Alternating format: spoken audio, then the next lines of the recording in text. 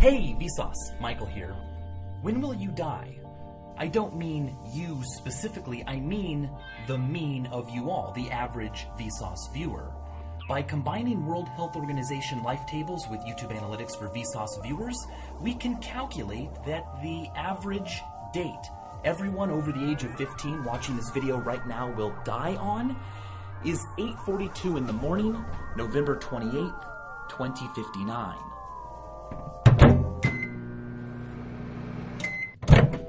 The mode is in 2073.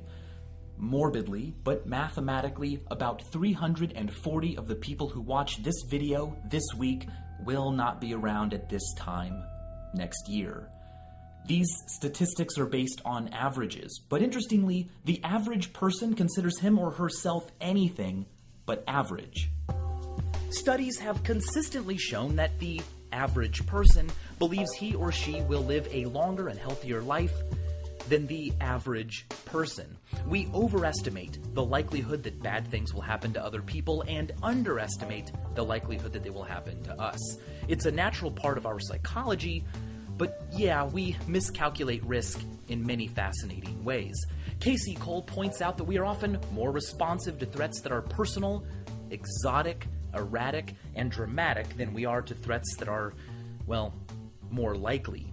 I love one of her examples. Imagine a world where cigarettes are harmless, but one cigarette pack out of every 18,750 contains a single cigarette laced with dynamite that, when lit, violently explodes, blowing the user's head off.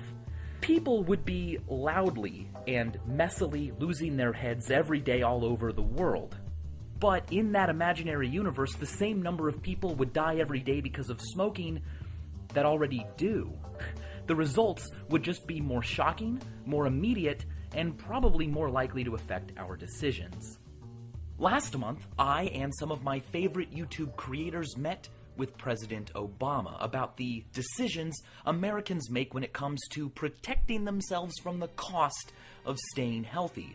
The issue of healthcare is mired in conflict and debate matched only by the turmoil of risk assessment going on in our own minds. Our myelinated machines use more biases and shortcuts to evaluate probabilities than can fit in a single video, but a particularly strong example is the availability heuristic. Our tendency to think that something is more likely because it happened recently, or there are more examples of it happening available in our memories, not because it actually is more likely. We also over-exaggerate risks we don't have control over, while being comparatively fearless in the face of equal risks we nonetheless can control. Chauncey Starr's famous 1969 study on risk found that people were willing to accept risks 1,000 times greater if they could control them, for instance, driving a car, than if they didn't have control, for instance, a nuclear disaster. Let's talk about Abraham Wald. Only so much extra armor can be added to an airplane before it becomes too heavy to fly.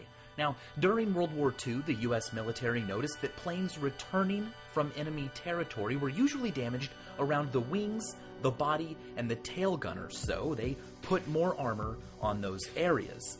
But it didn't make a difference. The same number of planes continued to be lost. So the military hired Wald for his mathematical superpowers. He told them to put what little armor they could on the parts of the planes that weren't being hit. Why? Well, because returning planes were survivors. They took damage in areas where a plane can take damage and survive. Damage to other areas caused the plane to not return. Wald was protecting them against survivorship bias, only paying attention to successes. A similar phenomenon is partly responsible for why music feels like it was just better back in the day than it is now. Is that really true, or are we just remembering the good stuff? Wald's work saved thousands of lives and made flying safer for many more. Tragically, a few years later, Wald and his wife died in an airplane crash. You can't predict how and when you will die. It's not that easy. But a few risk scoring systems have been created to make the discussion and comparison of hazardous behaviors clearer. The micromort was conceived by Ronald A. Howard and is an amount of risk equal to a 1 in 1 million probability of dying. John Green discussed micromorts in a fantastic Mental Floss video you should watch if you haven't already. He points out that a single skydive temporarily increases your death risk by 7 micromorts, a 7 in 1 million chance of dying. That's the same as smoking 5 cigarettes. It's been estimated that you gain 1 micromort for every half liter of wine you drink, every year you spend drinking Miami tap water, every 1,000 miles you fly in a jet plane, every 230 miles you travel by car, every 20 miles you travel by bicycle, and every 6 miles you travel by motorcycle or canoe.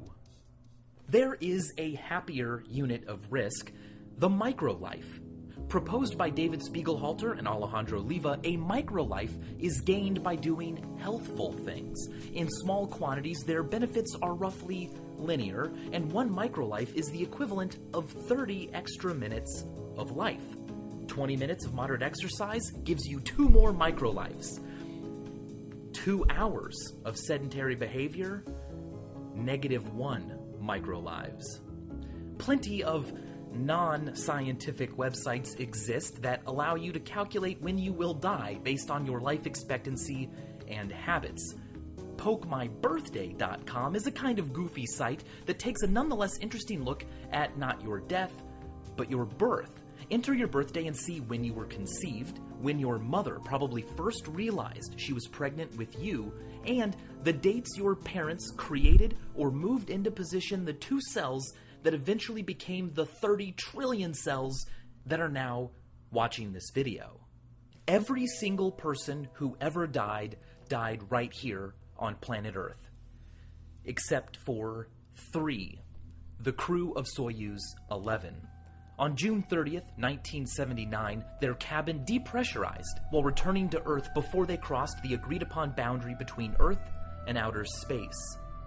Far from any populated area, a 3-sided metallic column sits where their craft landed in Kazakhstan. It's a remote memorial to humankind's remotest deaths. We haven't all died here on Earth, but so far we have all been born here. Thanks for being here. Stay safe, and as always, thanks for watching.